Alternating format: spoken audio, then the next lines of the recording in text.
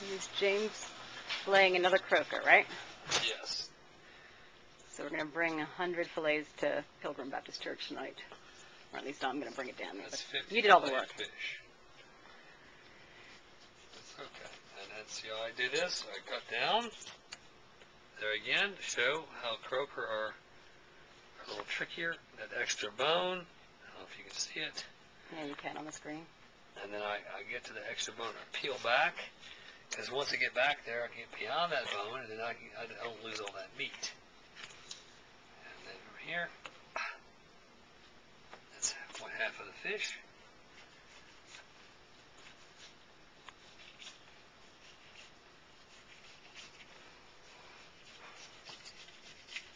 Okie dokie. Alright. Other half of the fish. Flip them over again. Right by the edge of the hard head. Cut back down the spine for the dorsal fin.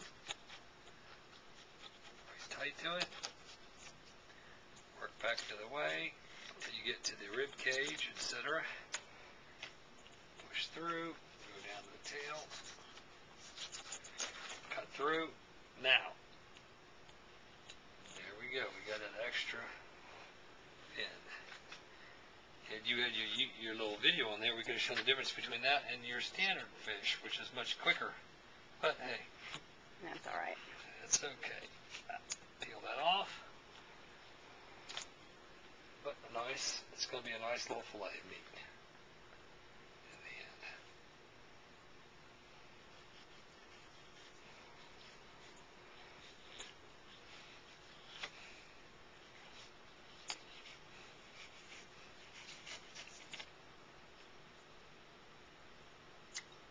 Okay, last fish, number 50. 50 fish makes a nice little bucket of meat. Start again here, across the top, belly, spin.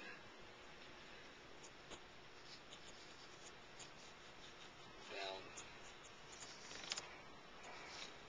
So where did you catch these fish? We went to the Caratoman, which is a little upriver from Irvington on the Rappahannock River. Most, he says. We caught some in the Carter Creek. So I'll go ahead and do this side, then I'll skin. Fish.